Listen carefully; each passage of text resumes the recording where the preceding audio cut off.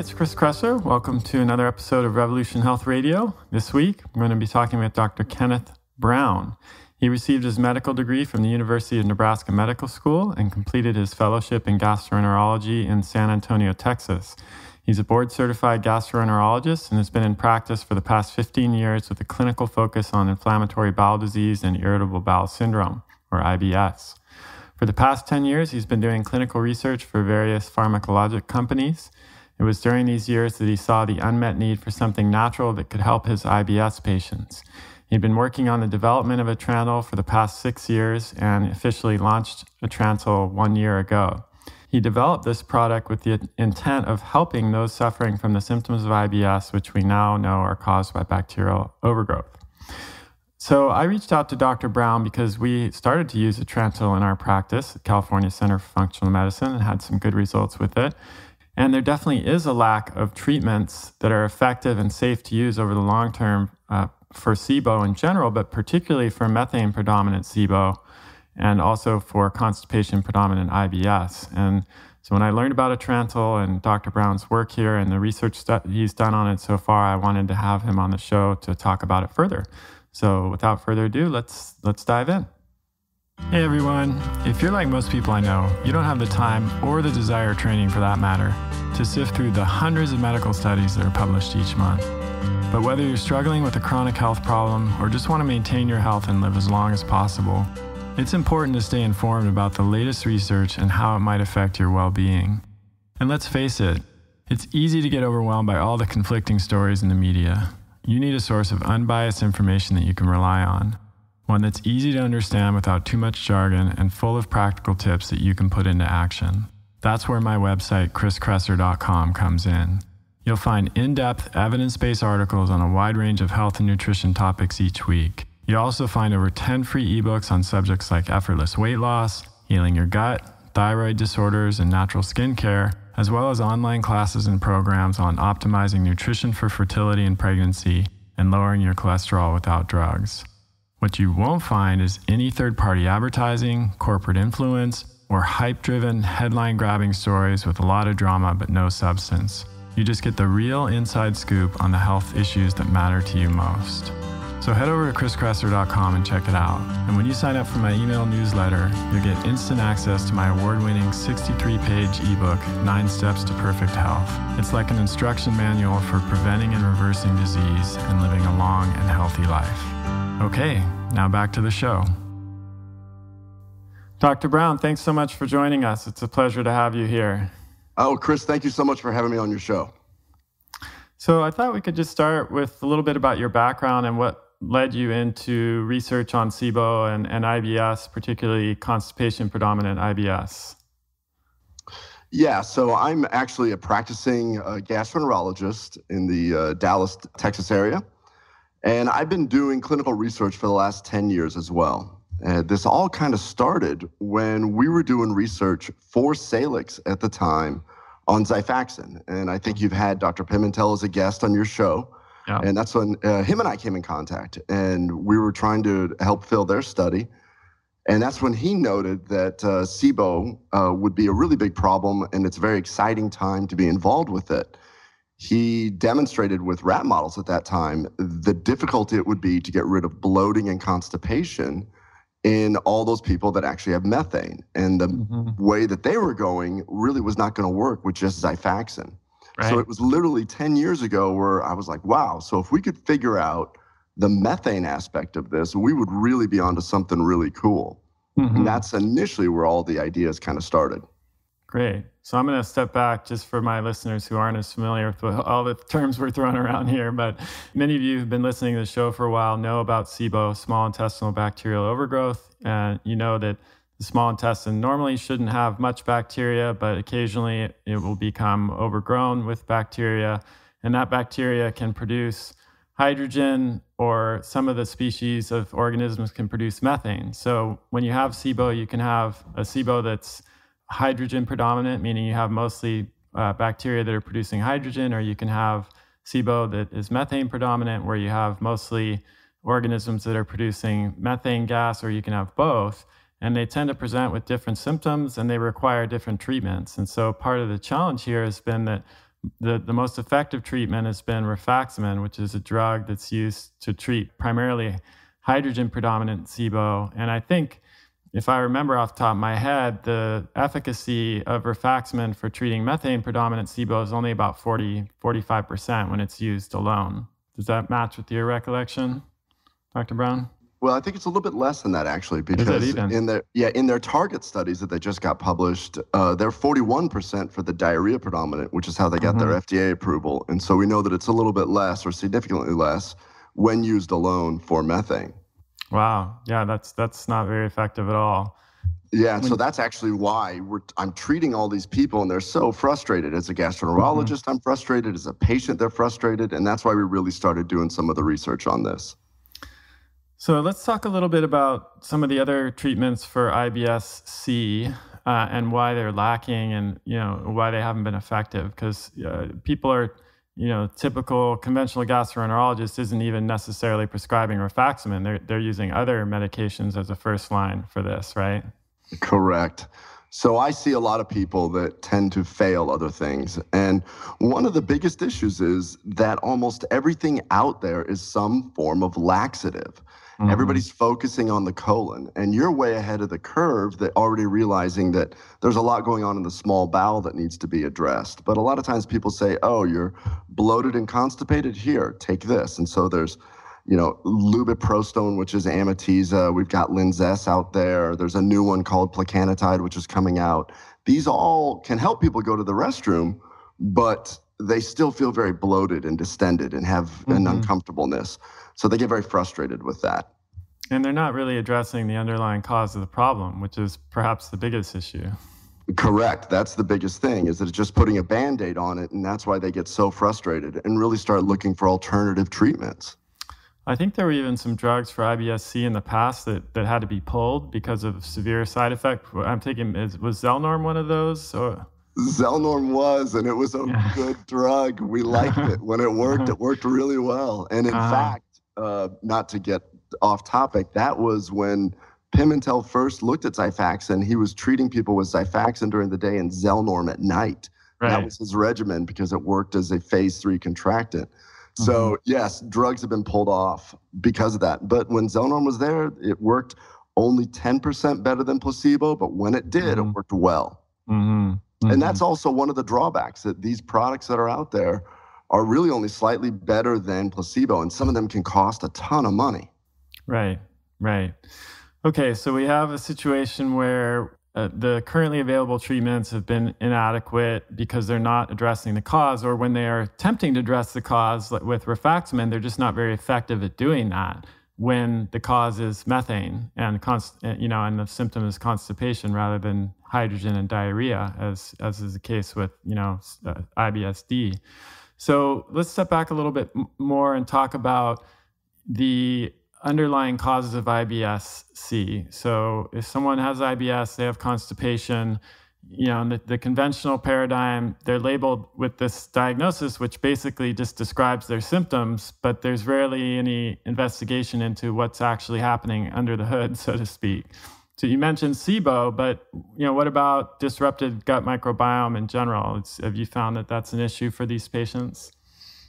I think there's so much overlap with this. And what happens is that if somebody comes in and they go see a doctor and they end up maybe seeing even a specialist, like a gastroenterologist like myself, they get an endoscopy, colonoscopy, blood work, it's normal. And unfortunately, a lot of people get, sort of patted on the head and said, oh, well, you have IBS. And the problem is that's kind of a trash can diagnosis. Really, anybody that has abdominal pain, if they've got change in bowel habits, then you qualify as having IBS. And once you get labeled, I think a lot of times doctors stop thinking about what else could be going on. Right. And that's where some of the functional approaches come in. What I tell my patients is that I do see a lot of people that actually improve when we do treat them with Atrantil. And what I tell them is that it's possible that either you had an infection, took antibiotics, even went through a stressful situation, and something shocks your small intestine. When that happens, bacteria can start to grow in that area. Then every time you eat, specifically starchy foods, then that bacteria will break down the food before you can, and then that results in all the bloating and discomfort. Now, the interesting thing is I'm starting to see this very close link to where you're going right here, which is a disruption of the microbiome.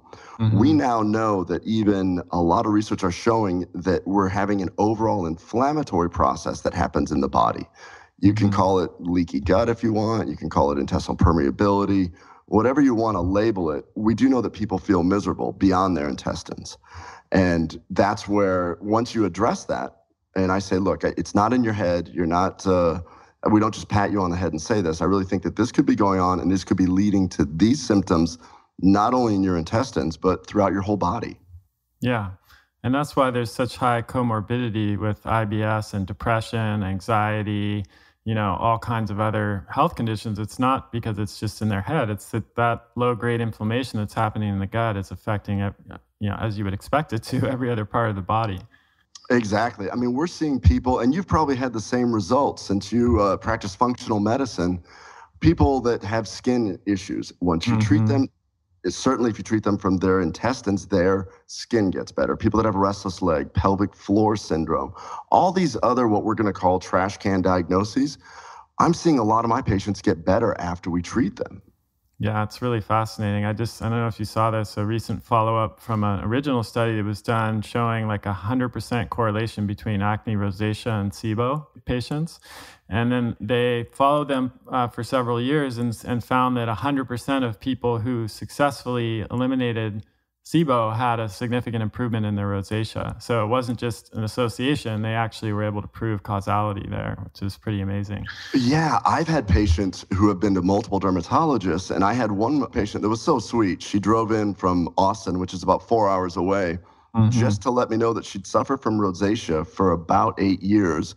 And after treating her SIBO with Atrantil, that went away. And she drove in to tell me so that I could let other dermatologists know. And I thought that was fascinating. Yeah, I thought that was great. Yeah. So let's talk a little bit more about rifaximin, which is the drug of choice for SIBO typically at this point. And, one of the issues that we've already covered is that it's not very effective for methane-predominant SIBO. But there are some other issues too, like cost, insurance coverage, and recurrence. Can you talk about those a little bit? Sure. So let's look at the target studies, which just got Xifaxan approved by the FDA to treat IBS D. In those studies, really it was 41% effectiveness versus 31%. So we got a 10% better than placebo. In defense of that, in my practice, when I use it on the right person, my results are a little bit better in the IBS D population. There is still a almost 60% recurrence rate with these people. So they're going to come back in. And then you did mention that it is very expensive. If you don't have insurance, it's essentially cost prohibitive. If you do have insurance, it still can be extremely expensive with copays and such. Right. So the problem is that, okay, let's back up and talk a little bit. You had mentioned in the very, very beginning that you were telling your listeners about methane production. The issue and the problem that makes it hard to treat SIBO is the first thing is the location of it. It happens to be in the small bowel, but it happens to be intraluminal or inside the intestines. So a lot of the medications we've used in the past, metronidazole, sulfa drugs, things like that, those get absorbed. So you have the systemic effect and little effect in the intestines. So Xifaxan at least is poorly absorbed. So it does seem to work in the right area. So the first problem is that. Now, the problem that Xifaxan runs into is that the type of organism that's actually producing the methane is called an archaeobacter. These are known as methanogens, and they're actually really cool in the sense that they're very old organisms. They're in their own kingdom. They sort of constitute a domain and a kingdom of microorganisms where they don't even have any cell nucleus or other membrane-bound things like other bacteria. Right. They're not bacteria. They're not yeast, just to fill people in here. They're in their own place here, taxonomically. Yeah. So it's interesting in that our modern-day antibiotics work in a way that does not affect archaeobacter. So let's look at Xifaxan, for instance. Xifaxan actually works by binding to the bacterial RNA polymerase so that it doesn't let the bacteria produce protein. So I think there was a paper that came out not too long ago where they talked about increased efficacy using guar gum plus Xifaxan. Yeah. Yes. And that's kind of interesting in the sense that the bacteria, the more active they were, the more they were absorbing both the guar gum and the Xifaxan, because the Xifaxan had to be gobbled up. Right. Dr. Pimentel put it, you got to feed him to kill him. Yeah. So that's one of the things about Archaeobacter is that it's not going to do that. And so the exciting thing, and one of the reasons why we developed this, is that we don't need the Archaeobacter to be eating a whole lot, because the way that the quebracho works in the conker tree is that it actually disrupts the methane production of it, and it weakens the wall of the Archaeobacter. Cool. So, I mean, this is a good segue to talk about Atrantil, and I'm glad that you pronounced it, because now I know I was pronouncing it completely incorrectly in the intro. So don't worry, all of even my patients that love it mispronounce. I keep telling them it's like my belly feels better. It's right. Okay, great. So yeah, tell us a little more about how this fills the gap. You already mentioned two of the ingredients, but let's start with what's in this, and then what it does that other treatments are not doing right now. So we developed this very specifically for this. And so the key to Atrantil is that the molecules work together and they stay intraluminal, meaning they don't really get absorbed, or they're very poorly absorbed. So the first ingredient is embalsame, which is actually peppermint leaf. It's a very, very small amount of it, but we wanted to use the actual leaf instead of the oil because it has polyphenols in it. And the polyphenols are those molecules that are good for you that we find in the Mediterranean diet and such. That calms the area down, and then it allows the other two ingredients to do their job. The second ingredient is something you've probably never heard of, and it's called quebracho colorado.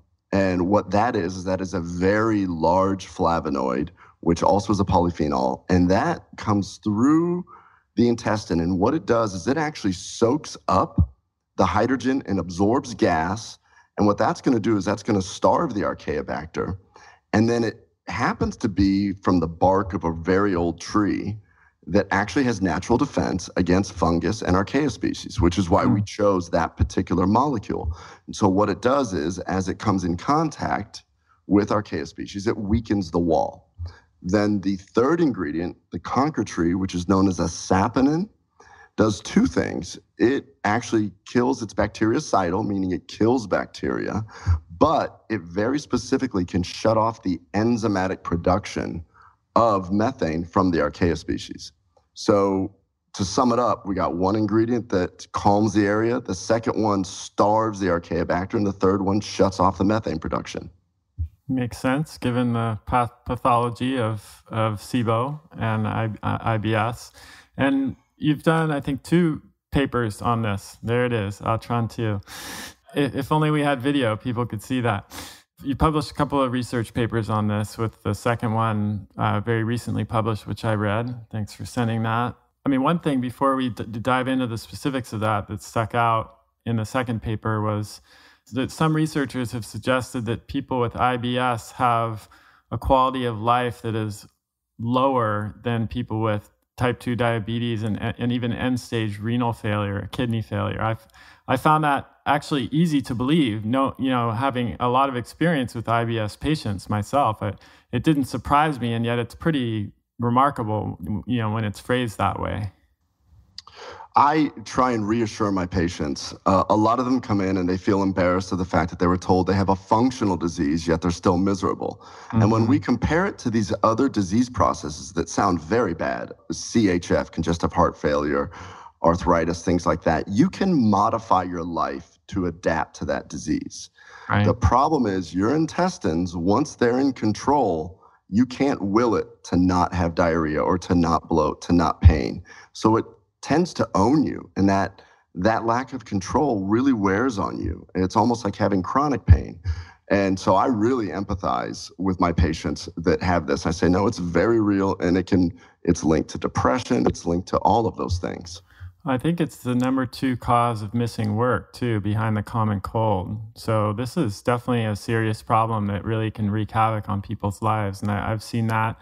I've seen patients with just a, quote, simple IBS diagnosis that are, have pain 9 out of 10 and have taken several trips to the hospital because they thought they were having appendicitis when it just turned out to be gas pain or something related to the IBS. So it's definitely it can be a serious problem. Oh, for sure. Not just for the patient, but on the overall cost to our healthcare dollars. They've estimated that over $30 billion a year are actually attributed to irritable bowel syndrome. This includes the patient going to the emergency room, getting CAT scan after CAT scan, which we know isn't good, getting other tests done, doctor shopping, having some frustration.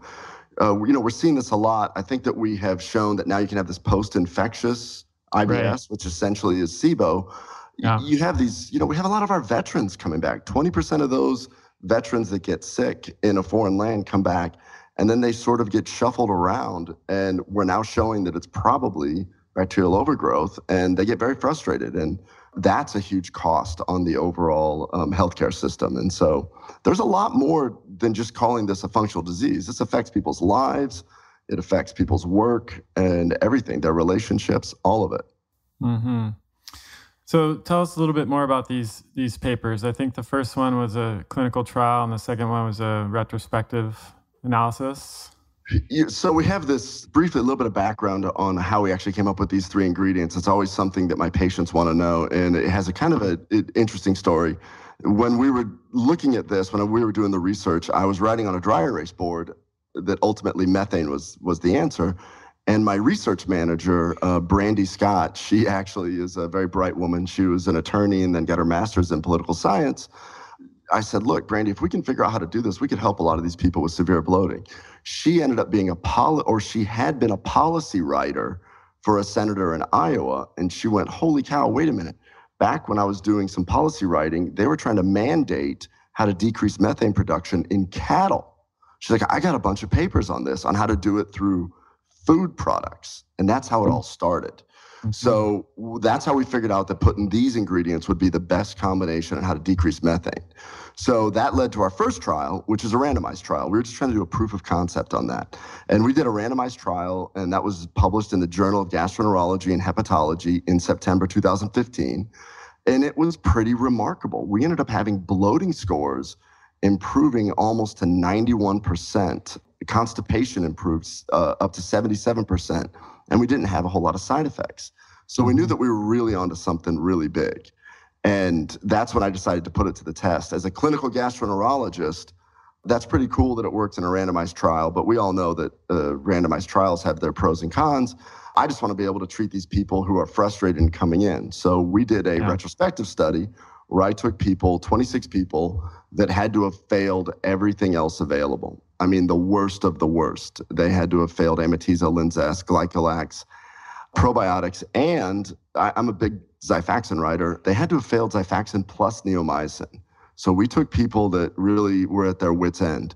And shockingly, I gave you that paper there, or not shockingly, I should say that, as we expected, they did equally as well. We had almost an 88% quality of life improvement.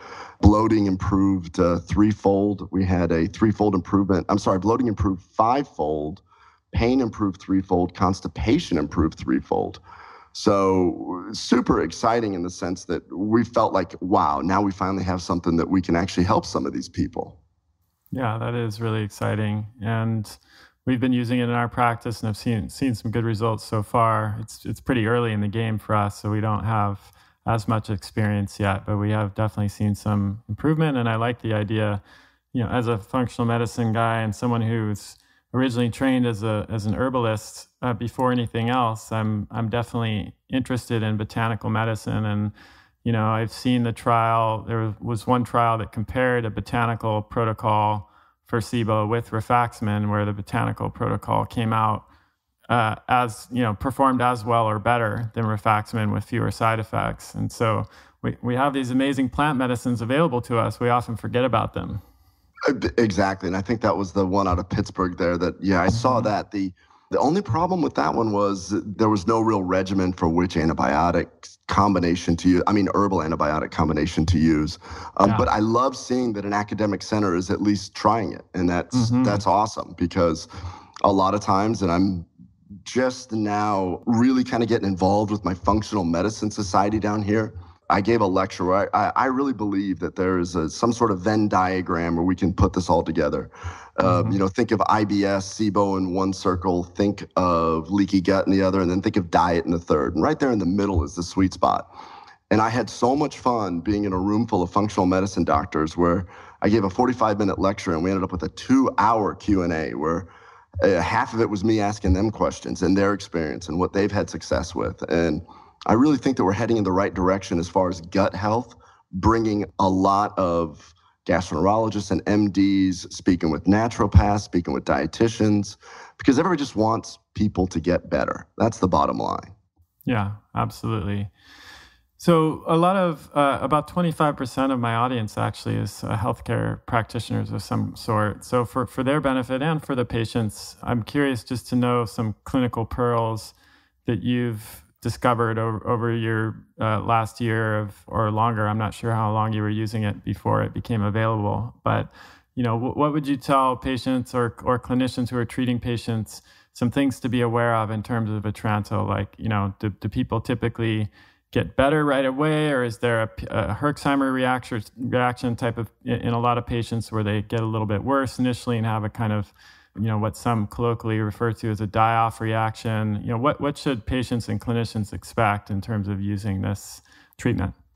Absolutely great question. I really kind of put each patient into two different categories. There are the ones that have mild disease or intermittent disease, and they're going to respond a little bit different. And then those are the ones that come to see me. And you probably get this a lot also, patients to see you, that you may be a second opinion person. So by the time they come to see me, I'm really dealing with difficult people. So I'm going to start with that group first. What I have found is that depending on the bacterial load, really we need to hit them hard and strong, just like we did in the original studies with Xifaxan. And that's how I explained it to them. I said, I want you to do a course of this. I want you to take 2 capsules 3 times a day until you start feeling better.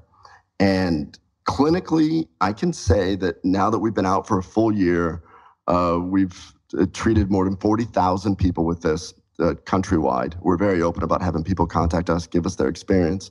So we've sold 40,000 units in a little bit more than a year. We know that those people that have very, very tough to treat disease are really going to take 10 to 20 days to really start feeling better. So 80% of those people are really going to start noticing that. Of those, I would say, and I warn all my patients about it. So I tell them that if they start feeling bad or start experiencing a die-off, that's not necessarily a bad thing. I don't want you to stop. I want you to stick through it. I add a little bit of baby aspirin, which tends to help, and they can get through it. And so they get very excited when they start to have that because they kind of feel like something's happening. In my own practice, I never really saw that very much whenever I would treat people with Xifaxan if they had constipation. So that kind of explains why we're not having that kind of success with that. So of these people that do that, what I do is I have them take that course, they get through it, and then we're learning something that most of my patients, they taught me this, they just feel better if they sort of take it as a daily supplement. And the reason is that these are just polyphenol molecules. These are the molecules that our body really wants. And they almost work like prebiotics then. Then they go into your colon where the colon breaks it down and makes you feel better. So most of my patients do a course and then they just stay on it. And then as needed, go back up. So that's the really tough to treat. Now the extreme to treat, it always makes it a tough day when I show up to clinic and somebody's already holding my product. And I'm like, oh no, that's all I had. Then we sit down and talk, and then we really start going through some different things. And that's where I have a great nutritionist that I work with here. And, she helps me looking, okay, well, maybe there's some food products and things like that. And so we do leap testing and things. And as we're going through it, very surprisingly, I've had some of these patients come back to me and say, hey, doc, you know what? I increased it to three times a day, and now I'm better. So we know that there's a dosing thing. This is a moving target. And this, we're new, we're breaking ground. And so just because it doesn't work, maybe we need to add something else. And I'm talking about the bell curve here, way to the right, the people that just are struggling with everything. I have treated people with both Xifaxan and Atrantil. I've tried putting people on erythromycin at night. And, I can maybe get another 10% out of it. And so as the type of doctor I am, I tend to just focus on those ones that don't do well. And I almost forget about this whole left of the bell curve that does absolutely awesome on an as-needed basis. So from a clinical standpoint, I actually have severe gluten intolerance. Mm-hmm. And when I take Atrantil with any type of bread products or gluten products, I have zero issues. And it's really interesting. And so that is that's an angle that why I have all these patients taking it as needed. The mechanism of action, I don't know. I don't know if we're binding zonulin. I don't know if it's the hydrogen sink that works that way. But I actually have celiac patients that swear that they can, and I'm not telling anybody that has celiac to go out and try this, but they're the ones that actually say, yeah, there's something else going on here. And so that's kind of where we start thinking of what else is going on? What's the future of this? But for the clinicians in the audience, it's two separate groups, main groups, the ones that need to take it periodically and then sort of take it as an overall digestive health. The other ones that need a good round of treatment, 10 to 20 days, sometimes a little bit longer. And then that little subset that I'm going to, basically people like you and myself are trying to figure out, right? Those people that keep getting second opinions. And that's what I really like when I get feedback from people and they say, hey, I took it with berberine and I had a better response. Oh, that's awesome. We're trying to figure this stuff out. Yeah, makes sense. Are there any typical symptoms in terms of a die-off reaction? Is there anything that's typical, like a worsening of constipation or even diarrhea or gas or bloating, or is it just kind of run the gamut? I think it runs the gamut, but they will typically have whatever symptoms I tell them the die-off will cause. That's the nocebo effect. Yeah. Very well documented, real deal. Yeah, I just want you to realize that if you do have this, it's a die-off. You may notice some headaches, fever-like, and maybe increased bloating and constipation, and then for sure happen. So it's kind of all over. And very interesting, when we first launched, one of my patients was actually on a SIBO forum. And she said, hey, I took this and I got better. So we jumped right into the most difficult group. Great feedback from them. We have a 100% money back guarantee. I just want to know why. How did you feel? What happened? Because we learned. It's a learning process. And that particular group that was already on a forum, had already failed everything, they have kind of whittled themselves down to being really tough people. Those people gave us great feedback on the die-off reaction and what worked and what didn't. And some of them tried Saccharomyces, and that seemed to help a little bit. And some of them took the aspirin. So I love when my patients and the internet community gives us feedback. We're just trying to help people is the bottom line. Absolutely. So what's next? Do you have any other research projects going on or things you're thinking about for the future, or just continuing to kind of learn more about Atrantil and this approach? Well, I think there's a couple of things. I've got my interests, and then of course we do have to still pay the lights to keep manufacturing Atrantil. So we're actually working with some great doctors at Texas Tech right now, and they are putting together a large multi-center study that we're almost ready to start enrolling in. And we're doing that just like it would be for any large pharmacologic agent, because as we start to bridge this gap between the natural products and pharmacologic products, I want to hold this up to the same standards.